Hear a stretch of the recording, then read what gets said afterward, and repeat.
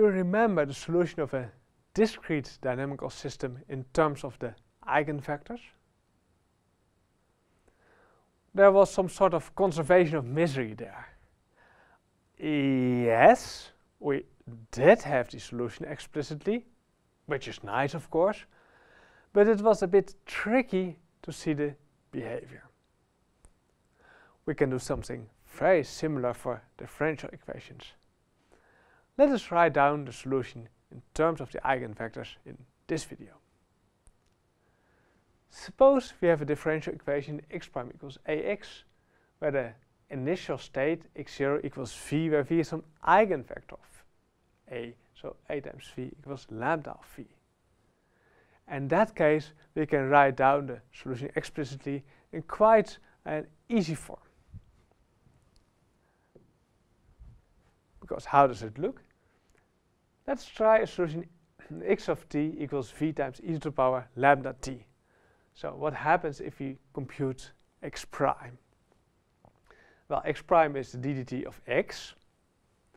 However, v is an eigenvector, it's a constant vector, it does not depend on t, so it can be taken out of differentiation. And we have just e to the power lambda t left to differentiate. Well, that's straightforward. You get lambda times e to the power lambda t, so we get lambda v e to the power lambda t equals lambda times x. So x prime equals lambda x. And if we compute a times x, we get a times x, v e to the power lambda t. Now the e to the power lambda t is just a scalar. It can be taken out. It can be taken in front of the matrix A. So we get a e to the power lambda t times a times v. However, we know a times v equals lambda times v. So we get a lambda e to the power lambda t times v equals lambda. And here we have our x again. So what do we see? X prime equals lambda x. A times x equals lambda times x. In other words, x prime equals a times x. So this x is a solution of the differential equation x prime equals a times x. And check t equals 0 gives the correct initial condition. So if you would have an initial condition of an eigenvector, then the solution looks really nice. It's just x of t equals v times e to the power lambda t. But what can we do for some general initial condition? Of course, not always that lucky. Well, what can we do? We can express the initial condition in terms of all the eigenvectors, c1 times v1 up to cn times vn. And then we have a linear problem, so we have superposition. So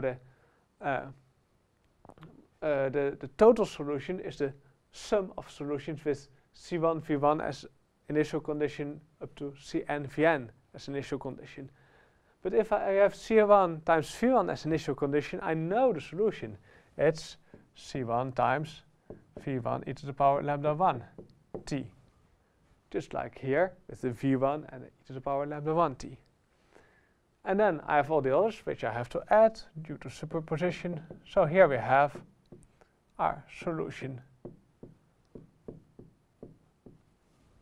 explicitly, which is nice because we have our solution, but still it is a very lengthy expression, of course. So let's see an explicit example how this works. So we have our A from our mass spring system, 0, 1, minus 4, minus 5. We know how to diagonalize A equals PDP inverse with P and D given. You have already checked that in the previous video. And suppose now I have an initial condition 1, 1. So how can I find the solution here explicitly? I have to express 1, 1 in terms of the eigenvectors 1, minus 1 and 1, 0.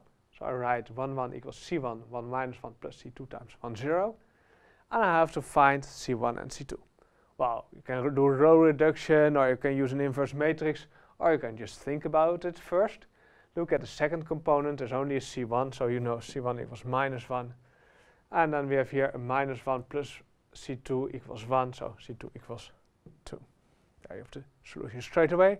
And then you can write down the solution like this with only two terms now. x of t equals c1 times v1 times e to the power minus t lambda 1 plus c2 2 times v2 times e to the power lambda 2t. So here you have the solution explicitly. Of course, it's nice to have an explicit solution, but it's even nicer if you also draw the phase space. Fortunately, you have learned that already, so you can do both now.